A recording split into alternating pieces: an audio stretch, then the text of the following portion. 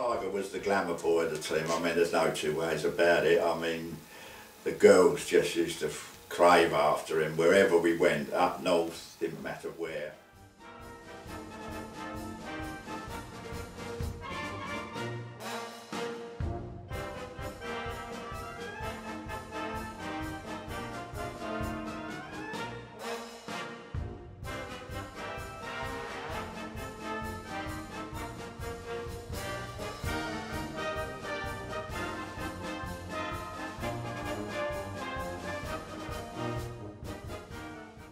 If you say there was rivalry and a little bit of hatred at times.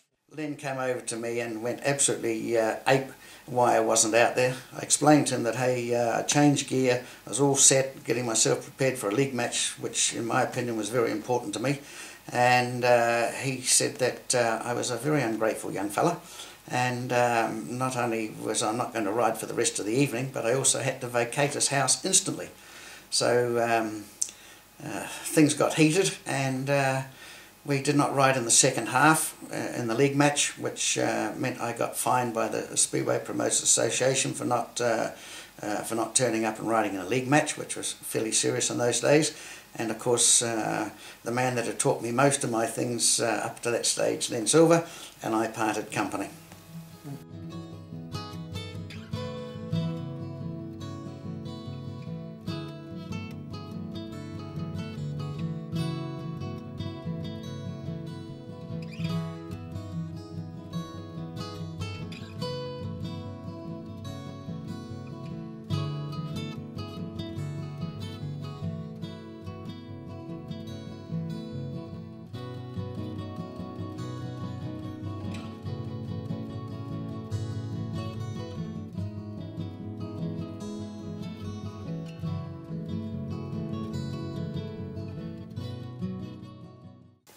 I don't know why, but she put half a Valium in my cup of tea, which I didn't know about. And really, I don't know what Valium's supposed to do, but it chills you out. On Speedway, you've got to be on top of it, really. And what happened was, I think the first race I'd done well, and the second race I was third, but I was a bit behind. But in my brain at the time, I thought to myself, I'm going to have a big leg right on the outside. But I never turned into the corner and went dead straight into the balls. It was a bit of a bang.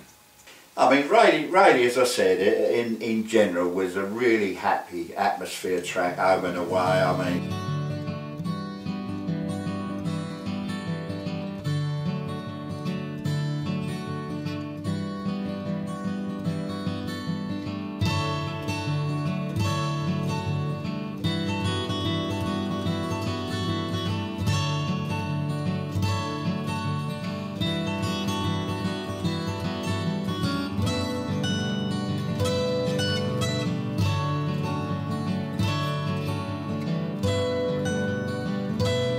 well, when you was racing against Brian Foot, you was racing against three people. I mean, that's how Brian was. I mean, he was a lovely fellow off the track, but on the track, he used to say, foot's my name and elbowing's my game, and that's how it was.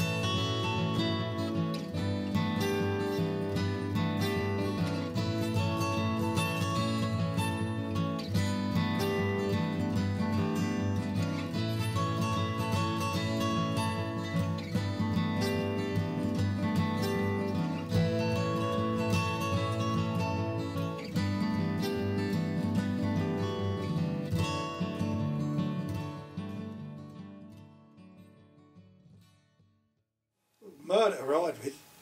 He was so money orientated, he'd kill you for third place. He was that bad, you know.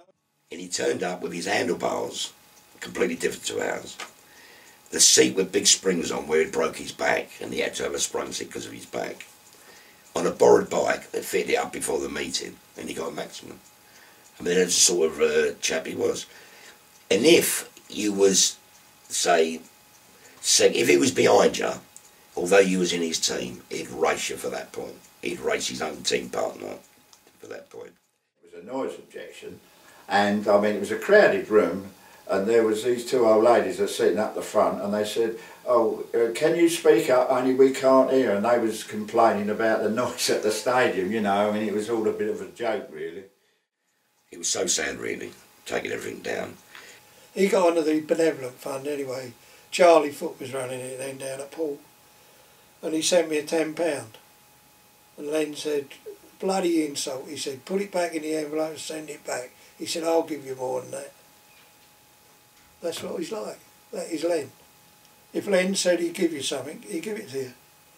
He didn't make you promises and not pay you. Len has got to be one of the best promoters there are. I used to think Johnny Hoskins was right up there, but I think Len may have just crowned that. An absolute showman. We all know he's taken his pants down and got covered in flour.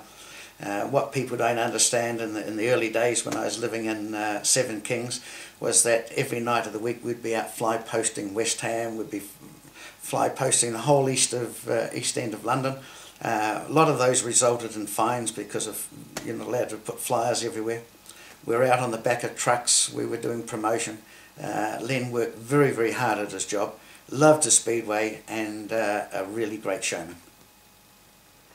I remember Len, the thing that sticks out more than anything about Len Silver is Old Spice aftershave. All you could smell was Old Spice everywhere. Yeah, I race pigeons now. Mind you, I've always had pigeons ever since I was a little boy. Always mad on racing pigeons.